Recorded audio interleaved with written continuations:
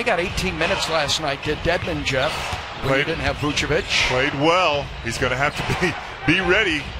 Kyle O'Quinn will find him as he's cutting down the lane.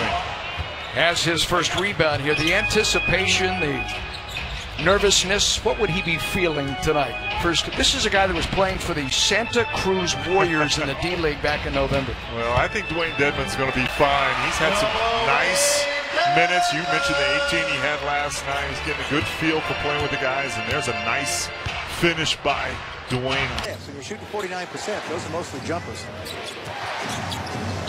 Offered down the lane, sent to Hilton Armstrong, and he got it in and got the foul. Reverberated a little bit. A little pinball action. I'm glad it went in for him. You know, Jordan Crawford can really drive to the basket.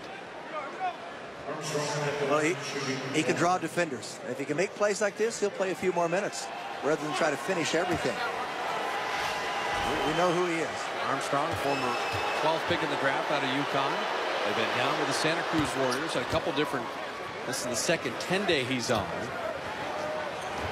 Supported by Barnes. 1 minute remaining here in the half.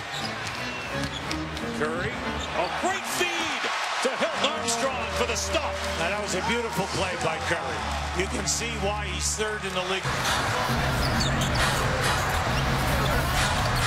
Lalo looking for his first points. Look at Dedmon. Bat that thing in. Stay with it.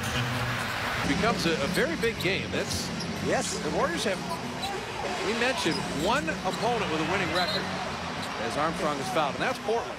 But the problem is the Warriors have dropped games to teams under 500 at home.